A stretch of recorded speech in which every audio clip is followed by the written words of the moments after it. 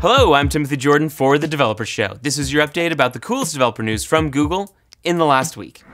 We recently launched a global series of events for Actions on Google that include tutorials on how to build your first action and advanced sessions on how to use the more complex features of the platform. By the end of the event, you'll be able to build an action for your community, such as your hometown, your professional network, or perhaps your interest group. Head on over to the post linked in the description below for an intro video and a link to the event site. Resonance Audio, our spatial audio SDK, enables you to create more realistic VR and AR experiences on mobile and desktop. To accelerate adoption of immersive audio technology and strengthen the developer community around it, we're open sourcing Resonance Audio.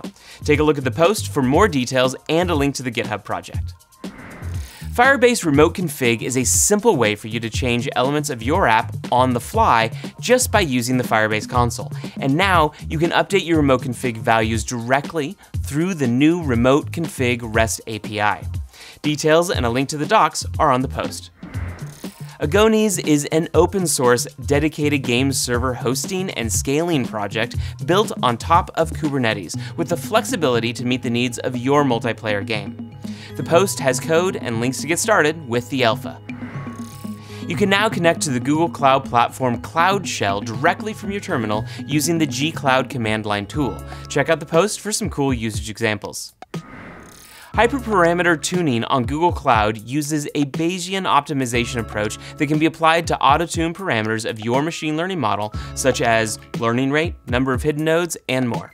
Recently, it has advanced to become smarter, faster, and more capable. Take a look at the post linked in the description below to learn how to take advantage of this advancement. Please remember to like, subscribe, and share. I'm Timothy Jordan for The Developer Show. Thanks for watching, and we'll see you next week.